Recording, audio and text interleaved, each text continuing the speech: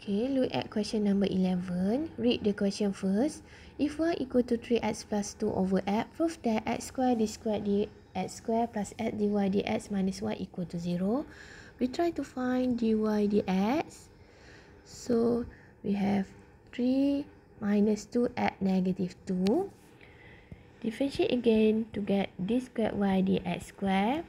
So therefore we get positive 4x power negative 3. So from left hand side, so we have x squared d squared y dx squared plus x dy dx minus y. So we try to substitute.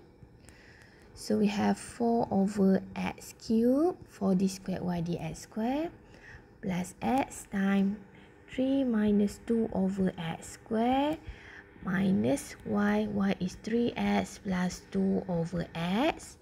So from here we try to simplify. We have 4 over x expand 3x minus 2 over x, open the bracket, minus 3x minus 2 over x.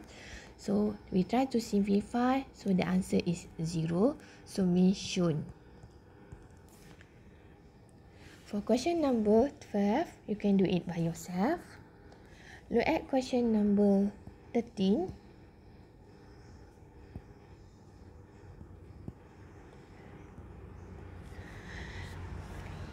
Given y equal to 3x squared minus x, show that y d squared y dx squared plus dy dx minus 6y plus 1 equal to 6x. So we try to find dy dx first.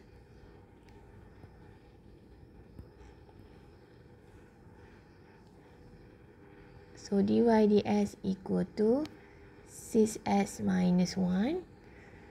D squared y dx squared equal to 6.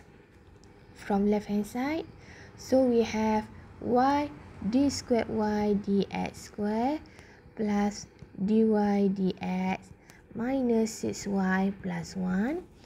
And then we try to substitute. So y is 3x squared minus x. So times d squared y dx squared, so which is 6 plus 6x minus 1 minus 6 times y is 3x squared minus x plus 1. So we try to simplify. So we have 18x cubed minus 6x plus 6x minus 1. Open the bracket. So we have negative 18x squared plus 6x plus 1. So we try to simplify. So therefore we get 6x. So means shown.